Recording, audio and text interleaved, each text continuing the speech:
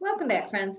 The author Ashley Franklin has done a spin on an old fairy tale. We know all about Snow White and the Seven Dwarfs, but this is not quite Snow White, and it's a story about a little girl who wants to take part in the Snow White musical.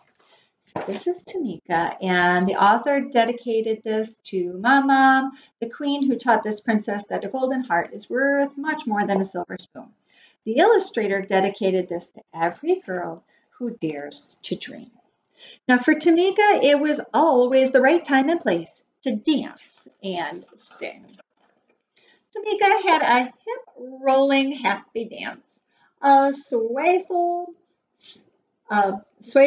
sad dance, a stomping mad dance, and a hair-flicking just because she felt fabulous dance. She sang high with the tweeting birds and low with the creaking frogs, and she always shared her love of music and movement with an audience, whether they be stuffed or unstuffed. Sounds like fun. Well, Tamika loved the stage, and it was a perfect place. She was the star of every show, and she loved every show that she starred in. She had been a cucumber, a space cowgirl, a dinosaur, and her favorite part was a singing mermaid. Now, on stage, Tamika felt like she could be anything or anyone that she wanted to be, but she never had been a princess. But now she would finally have her chance. Snow White the musical, auditions tomorrow, it says. Tamika was so excited that she had went to both days of auditions for the Snow White musical. On the first day, she arrived super early.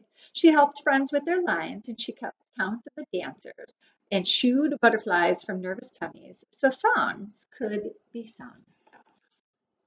And after the audition, Tamika heard some of the other girls whisper, "She can't be Snow White. She's too tall. She's much too chubby. And she's too brown." Tamika looked at her legs. They were long. Maybe the kids were right. A princess shouldn't be taller than her prince, should she? And then she looked at her belly. What if the kids, maybe what they said was true? She couldn't remember any chubby princesses. And Tamika looked at her skin. She was brown. How could a girl with brown skin play a princess like Snow White? Could those kids be wrong? Maybe she was wrong for wanting to be the princess. Tamika slouched and she sucked in her belly and she tried pulling down her sleeves, but there was no getting around being brown. For the first time, she didn't feel like singing or dancing. At dinner, Tamika didn't tap her feet or clang rhythms with her spoon. "Is something wrong?" asked her mom. "The other kids said I'm too tall, too chubby, and too brown, and I'm not right for Snow White," said Tamika. "Well, you've got it all wrong," Mom said. "You're tall enough, chubby enough, and brown enough to be a perfect princess." "Besides," said her dad, "Snow White is just pretend. You've always been my real princess. And you're just enough of all the right stuff." He kissed her forehead. Tamika smiled. Maybe her parents were on to something. So at the audition the next day, Tamika watched all the other kids get on stage and do their best. It was Tamika's turn at last. She remembered what her parents had said, but her long legs, they were still a little bit jittery.